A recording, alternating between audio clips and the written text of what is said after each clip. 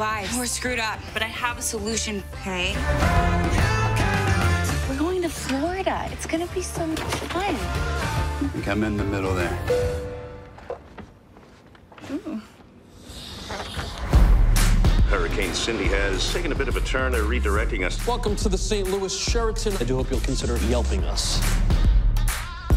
Oh, since we're gonna be stuck here, you guys want to get a drink later on tonight? You guys want to dance? Your boob is hanging out! Meg's an expert at pulling off a dress. Hello, welcome to What the Flick. I'm Matt Atchity, that's Christy Lemire, talking about The Layover, a sex comedy road trip, I think, movie with Alexandra Daddario and Kate Upton, and directed by William H. Macy. Yeah, that's confusing to me. You want to tell us about it? So Kate Upton and Alexandra Daddario are best friends. They are total opposites. Kate Upton is promiscuous and profane, and she's a con artist, and she's a lot of fun to be around. And Alexandra Daddario is a high school English teacher with all the cliches that you would attach to that kind of character in a lazy movie like this, that she is uptight and she's cautious, and she's like the stable one of the two of them. But they've been best friends since grade school, and they live together. And when they both are at a point of crisis in their careers, they go on a trip from Seattle to Fort Lauderdale. I'm sorry, like, you have the airline points or whatever to go someplace fun on vacation. You go like diagonally across the country to shitty Fort Lauderdale. I don't know why.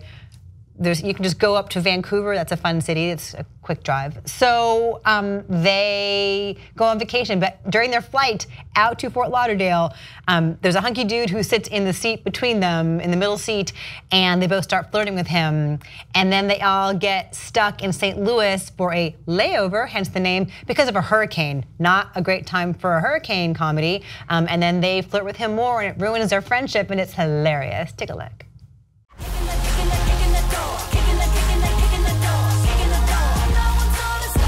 I would do anything for that man. Anybody got in my way, I'd kill him. I kill you, I kill you, I kill everyone.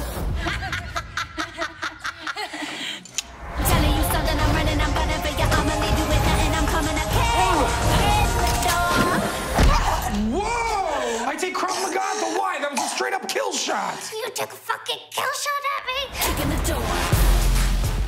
So I was so angry watching this movie. This movie is like every single misogynistic cliche about women and their friendships and their inability to be loyal to each other, because it will always be bros before hoes, or whatever, if I may use that phrase inappropriately in this context. But the idea that like best friends would destroy each other over some blandly handsome dude that they've just met.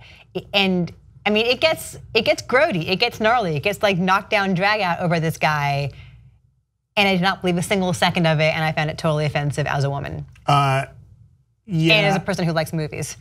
So, amongst the problems with this movie, first of all, it follows Girls Trip, right? Right. Which is a great movie, right? About female friendships and how they change. And how they change, and how they stay together, and how they evolve, and those are real characters. This one, I think this movie struggles to pass the Bechdel test. That's true. What do they ever talk about? Yeah, the dude. And when it's not about the dude, they do talk about other stuff. They talk about The Bachelor. They watch The Bachelor a lot, and they drink a lot of Chardonnay. Yeah. That's also a guy they're talking about. Let's see, another problem. You don't cast Alexandra Daddario as the frumpy one. Like, come on, right? But she has her moments to like get into a bikini and be sexy. Right, and then when and if she's supposed to be the uptight, staid one, the costumer didn't get that note consistently, at least, because she ends up dressing just as sexy sometimes as Kate Upton, which is frustrating, because I would watch these two. I think there's some little bit of chemistry there that could have been built on with a better script, and kind of weirdly disappointed with William H. Macy's direction here. I would call it workmanlike. Yeah, it's at best. This, this is written by a couple of guys who. Of course it is. This is written. Women wouldn't write these characters. Well, it's written by David Hornsby and Lance Kroll, who've written a lot of sitcoms. One of them's written Clearly. on It's Always Sunny in Philadelphia, which is a funny show. Which has a horrible female character who is funny but feels like a person. Right. This one, yeah, this one's just kind of a mess. And there's moments in here that you see glimpses of the movie that this could have been. For as much as she's miscast and the script is fairly awful,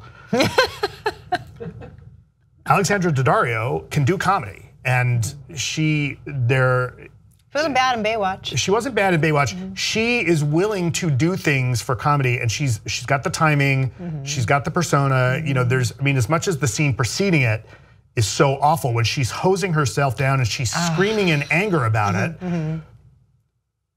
I looked at that and I thought, okay, please give that woman a real comedy script. And for that matter, Kate Upton is not the biggest problem in this movie. Like, she does this kind of half in the bag, breezy character that's dopey, and I kind of bought that she was doing that. She's, there are worse examples of models trying to get into movies. Kelly Ireland.